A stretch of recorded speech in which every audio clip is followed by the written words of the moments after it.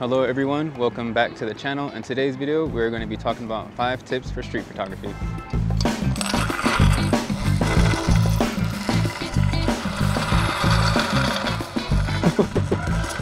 Okay everyone, again, welcome back to the channel. My name is David Tula. Today we are talking about 5 tips for street photography. And my first tip is going to be to choose a prime lens. And what is a prime lens? It's a lens that does not zoom. And then obviously, a zoom lens is a lens that zooms. So choose a prime lens. Today I'm shooting the 18mm 1.4, which on a full frame camera, that's equivalent to 28mm. I believe that prime lenses are great for beginners. It allows you to see the same focal length repeatedly over and over. And yeah, you can focus really on taking pictures instead of zooming in and out all the time and changing your focal length. So for me, when I first started shooting, I shot primarily with a 35mm, and I shot 35mm for about, honestly, like 5 years, to the point now where I can't shoot 35mm anymore because I will lose my mind. And plus I think the focal length is very boring. No offense to everybody who shoots 35mm or uses the X100V. My suggestion for shooting a prime lens is that you at least shoot the same lens for at least a month. Determine if you like the lens or not. If it's for you. If you don't, then you can always just switch lenses, but be careful with that because changing prime lenses mean you will be spending more money. So that's something to keep in mind. Maybe you can buy a cheap zoom lens and then just use that and then figure out what focal length you like with a zoom lens and then switch to a prime lens.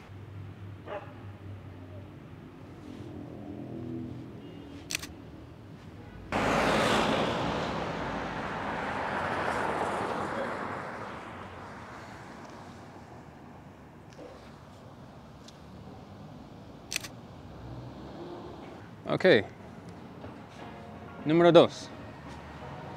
Street photography tip number 2 is to know your camera settings in and out. And the reason why you want to know your camera in and out is because when you're taking pictures out in street photography, we all know that things move very fast. So the last thing you want to do is to be fiddling with your camera and potentially be missing shots. So with that being said, knowing your camera inside and out, knowing the menu settings, so if you do need to change something, you can do it fast. But most importantly, I would say is to know what shooting style works for you. And by that, I mean mostly how you're gonna expose for your shots. So for me, I shoot manual, which means I adjust my aperture, my shutter speed, and my ISO, all on the fly while I'm taking my photos. Some people shoot aperture priority, some people shoot automatic. It doesn't really matter what your style is, but just make sure you feel comfortable with that style and that you can expose for your shots, you know, fast, of course.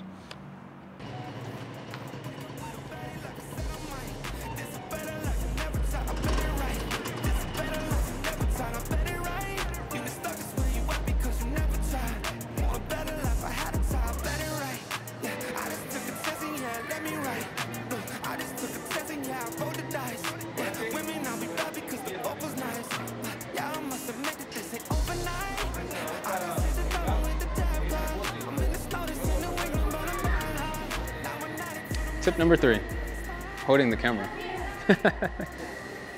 All right, so it's raining, so we had to come up here to shoot this part of the video. Originally, we were gonna do this outside in a more, what do you call, field format, but it's been raining since we got here, so we're working what we got. This camera can flip out, so if I wanna take pictures here, I can from the hip. This is one really good way to shoot street photography. If you have one of those flippy screens, I don't really like those for street photography because you can get caught on something, it can break easily. But yeah, also everybody can see that it's flipped out and you're doing something weird. So I like this one. You can have it behind your body. And this is also good because you don't have to worry about making eye contact with people, you know? So you can just look down and take photos all day. hold on. Here, can you get a shot of this? Get a shot of this. So for me, when I flip my screen, oh, now it wants to work on camera. Wow. Okay, there we go. No matter how far away I am, it's still staying upside down. So I actually can't shoot like that anymore. It's weird how it works sometimes. But anyways, this works great if you're shy. That's method number 1. Method number 2 I like to use, and I usually don't shoot with this when it's getting serious, so we'll pretend it's serious. I like to have a small camera set up, as small as possible. Put this here. So it's a combination of things. It's like me shooting like this and actually kind of looking at the screen a little bit, but then I also shoot here, but then I'll pretend I don't know what's going on, and I'm just like snapping photos. The thing about shooting low is that you're gonna get that from under the nose type of composition, which I'm really not a fan of anymore. So these days I usually shoot a little bit more like this, and again, pretend like I don't know what's going on, and I will demonstrate it here. Let me get the light. Okay, walking down the street. Bam. And I just took those photos. All right, so let me do the other way. A lot of times I also hold the camera here, so I'll have it down, and when I'm ready to take the photo, and just keep walking by. So when I first started shooting street photography, a lot of my photos were taken more like this. I would use the barrel of the lens, kind of like as a guideline. I would point like this, not even looking at the screen, which is cool, but it's not, I don't find it really necessary to do that, especially if you're just walking fast. I usually just snap and go, like I said. But these days, I like to actually find moments, make my presence be known a little bit more. I think when I started, I was always trying to be sneaky, not trying to be noticed, but now I don't mind people seeing that I have a camera. I'll sit there and ask more, I'll talk more.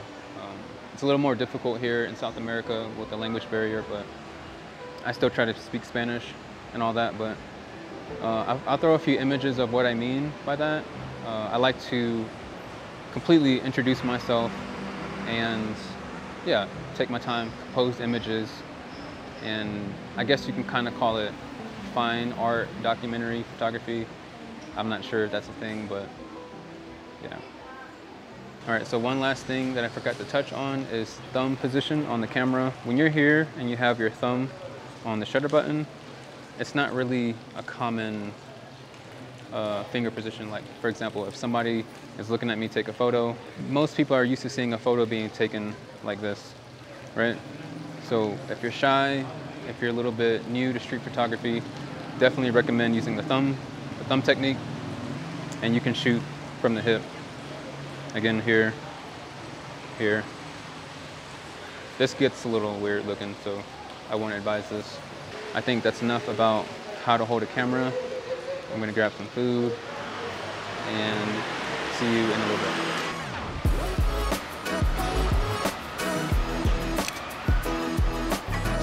Much needed break. Too much talking today.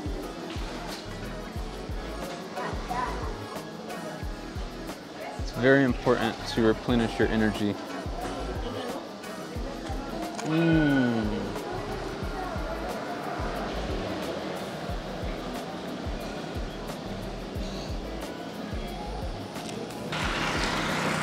All right, so if you don't know, I'm extremely addicted to pan, and especially when it's super sweet. So we had this one yesterday. We're gonna get, it's like a banana bread covered with chocolate. I'm gonna close this. Buenas tardes. Para mí. Sí, por favor. This is what you call a slice of heaven right here.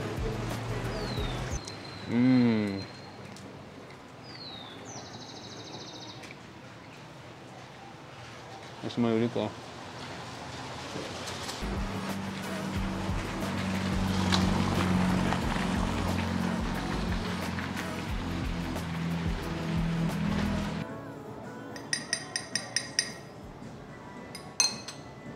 Next tip, if you really want to be a good street photographer, you have to drink coffee. Now you might be asking yourself, why do I need coffee? Trust me on this one, you do. Coffee will make you more alert out there in the streets, and your pictures will just come out better.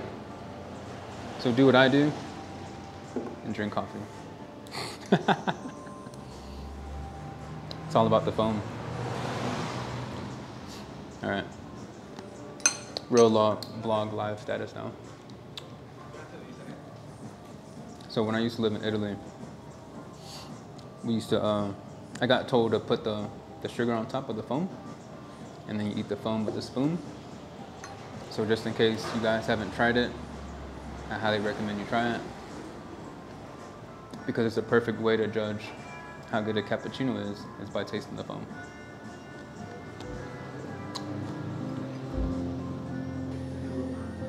This is when you need a flippy screen. It's perfect. See, look, you can see the camera. I'm gonna put a thing up that says the camera lady, camera woman. The subtitles. The subtitles. Caption. Because I appreciate you. Okay, so we just left the coffee shop. Still raining. It's been raining for about 3 hours now. I wanted to do some shooting here. Usually a lot of people here. We'll see what happens. But anyways, tip number 4.2 for my 5 tips of street photography is to not stand out. So don't look like a tourist, especially in a foreign country. So that's why this is tip 4.2 and not a solid 5. Because I know in a lot of places, like for example in the States or Europe, you really might not care about how you dress, but definitely in Latin America, foreign countries, it's a little bit better to blend in a little bit more.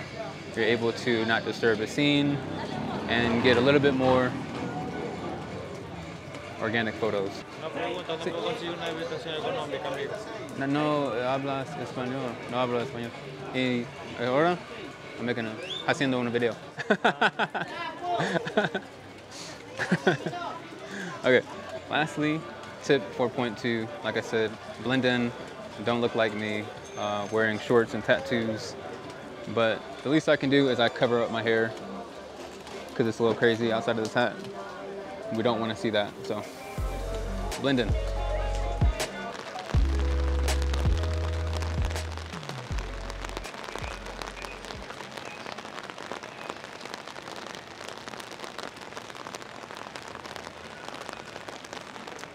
All right, so tip number 5, show up to a location and shoot without expectations.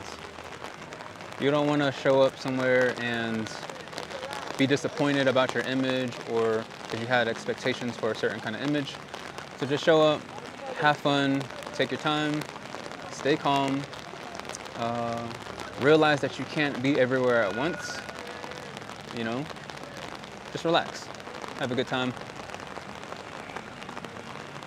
And with that being said, that leads me to my next tip for tips for street photographers, and that is to shoot in all weather conditions.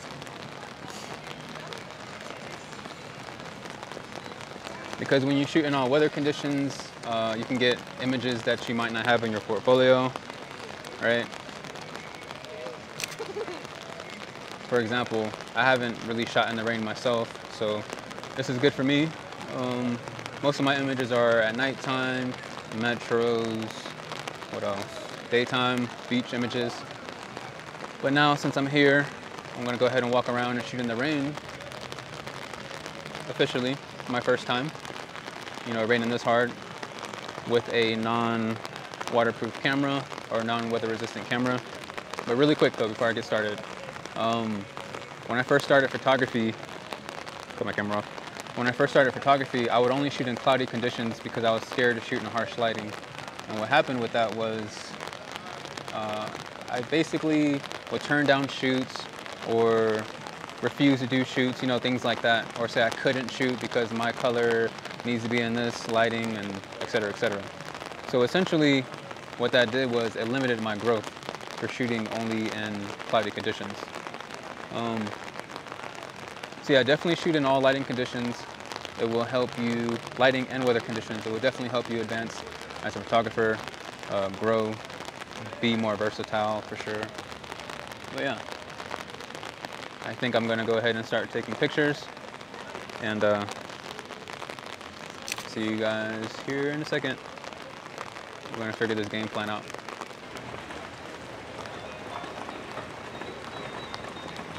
Hold on.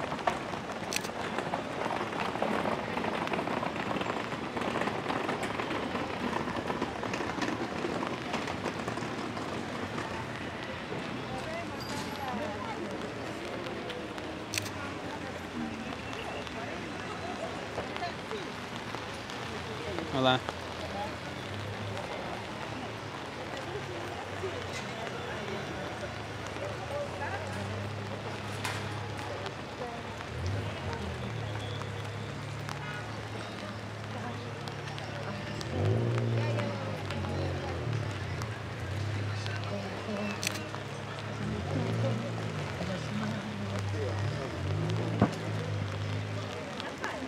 The rain is serious out here.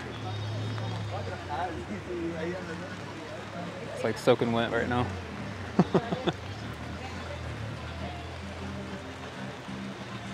Hold on. I'm trying to wait for it to die down, but it's not gonna happen.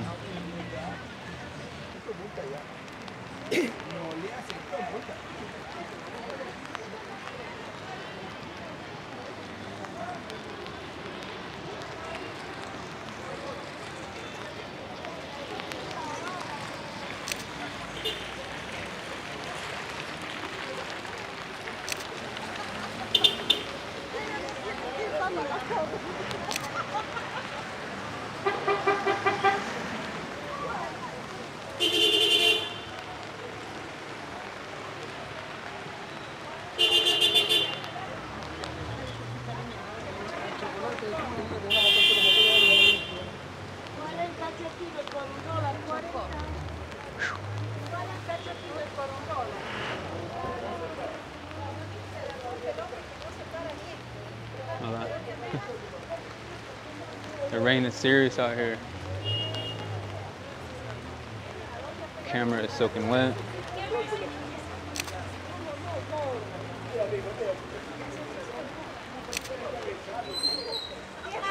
Hello.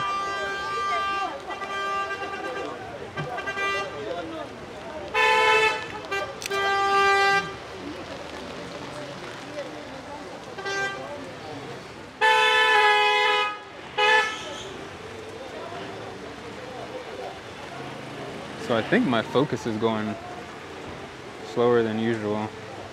Now it's going faster. Hopefully we're good. Oh, pardon.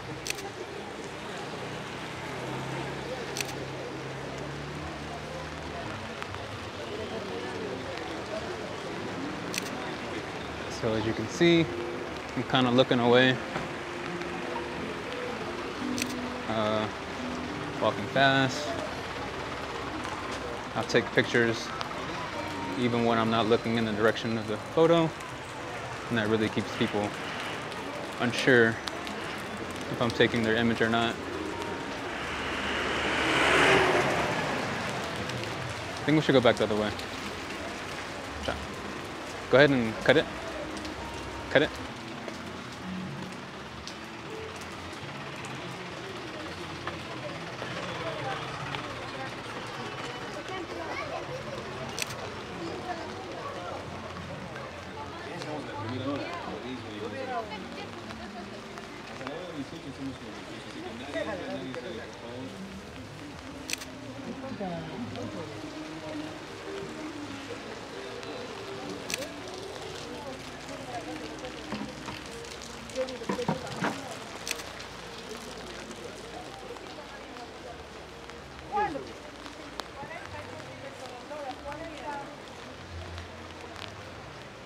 Wow, so wet right now.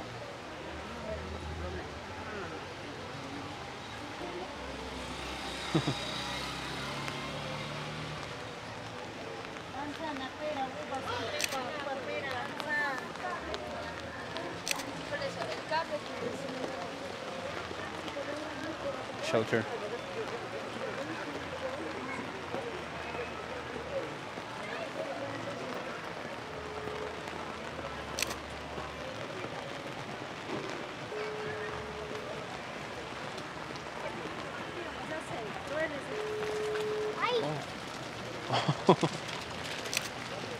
Gotta watch out for this.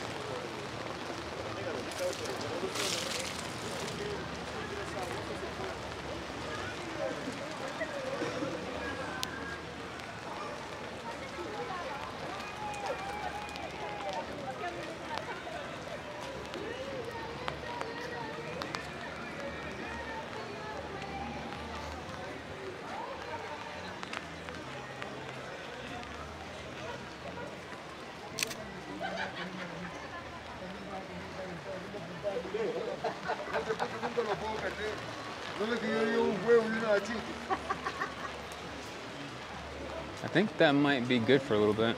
I think that might be good. I'm tired of getting wet.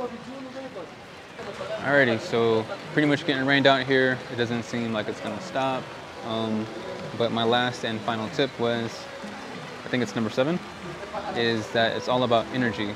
So the energy that you put out is gonna be the energy you receive back in your photos.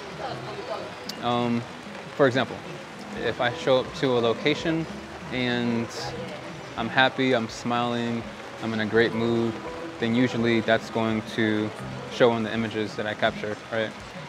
People are going to be smiling back to you, all that kind of good stuff. People are going to invite you in. You know, like I always say, like a camera is a passport into people's lives. So as long as you show up with a good mood, you'll be invited in. Welcome, taking their pictures. People won't get mad at you. You know, you take a photo, you smile, cool. Last thing I want is like some photographer walking around looking all angry, taking pictures of me. So that's a little sus. Yeah, energy is everything. So right now I think we're gonna go to the market, get some food, because I may or may not have like a bonus tip, so we'll see. But I think we're gonna do one last quick little walk to the market, which is right over there, and see if I can get anything. All right, so let's do that right now.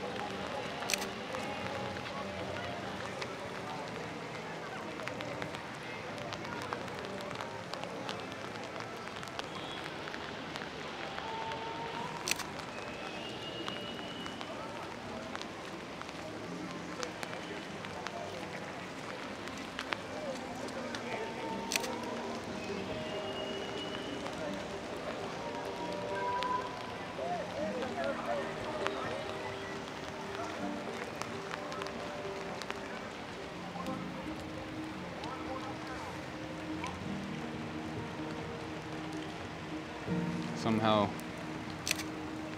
I think my lens is not wet.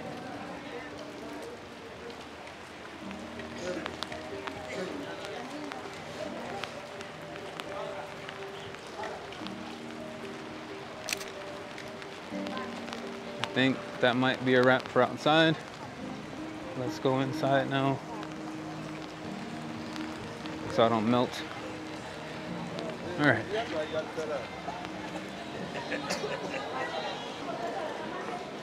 All right, so we just got to the food place. You gotta be a little careful when you are photographing indigenous people. You kind of have to read the Bible a little bit. So I probably won't take any pictures in here. Might just get food.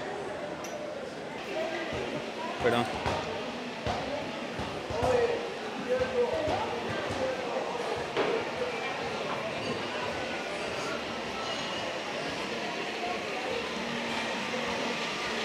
Okay, here comes a cop. See what happens. She's gonna get in trouble. Hola. Bien, gracias. That went smooth. You wanna try it? ¿Cuánto cuesta un plato?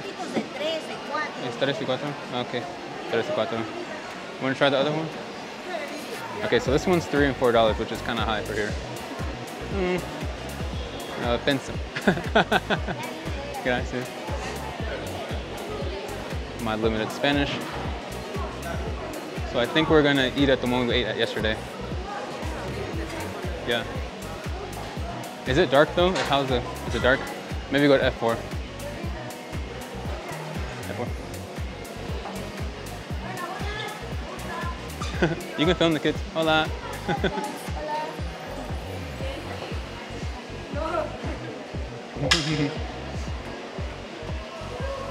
Hola. I don't think nobody's working today. Here. Are they closed? All right, so I guess we came at the wrong time or the right time. I don't know how to say it, but everything's closed. I think we're just gonna get a juice. Hola, ¿cuánto cuesta? $3. $3. Similar, igual. You wanna get a juice? Yeah. Gracias. I wonder if it's cold. Gracias. Taste test.